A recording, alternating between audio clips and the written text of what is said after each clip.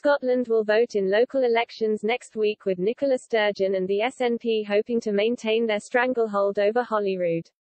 But what exactly have the latest polls revealed? Scotland will cast their ballots as part of the latest round of local elections in the country on May 5. First Minister of Scotland Nicola Sturgeon will be confident of a successful turnout for her Scottish National Party (SNP). While the Conservative Party will be anxious to see how recent events south of the border might have affected their electoral support. What are the polls predicting? A survey, conducted by Survation for the independent election analyst Ballot Box Scotland, is anticipating continued dominance for the SNP. Their polling, for which data was collected between March 25 and 31, suggests the SNP will receive 44% of all first preference votes in the council elections. But this would represent 4% fewer ballots than what they received in last year's Scottish parliamentary election.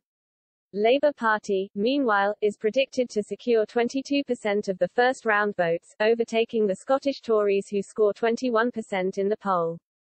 During the previous Scottish local elections, the SNP won 32% of the vote, with Labour receiving 20% and the Conservatives on 25%. Since the beginning of devolution,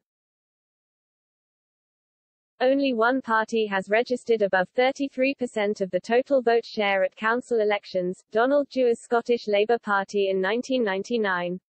In both 2012 and 2017 the SNP's results were 32.3%. But an outcome anywhere near 44% would represent one of the most dominant performances in recent memory.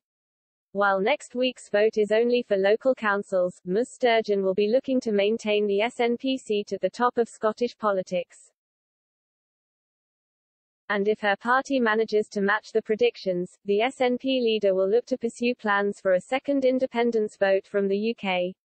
The party released its campaign manifesto last week, which among other policies committed SNP councillors to keeping people's tax bills as low as possible during the ongoing cost of the living crisis.